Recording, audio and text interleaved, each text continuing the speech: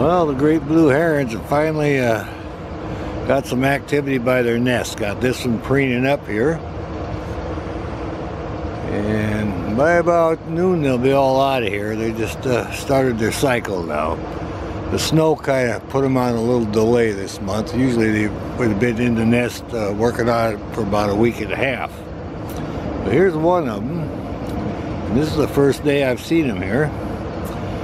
Just preening up, showing off, and there's several nests in this grove right behind the Animal Adoption Center, Kent, Washington. And right down by the KOA campground.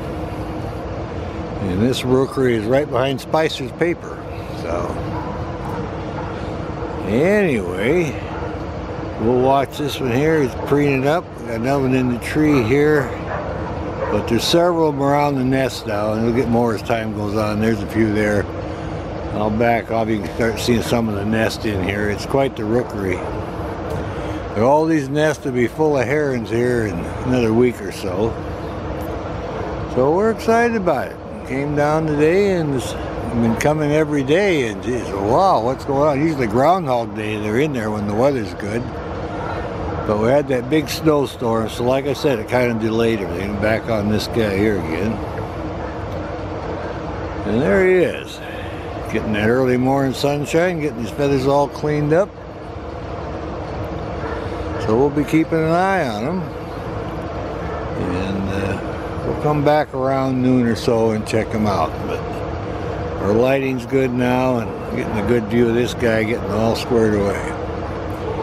But that's how we mark our nesting cycle. Usually by Groundhog's Day is usually when these guys start. So, but of course it's all on the weather.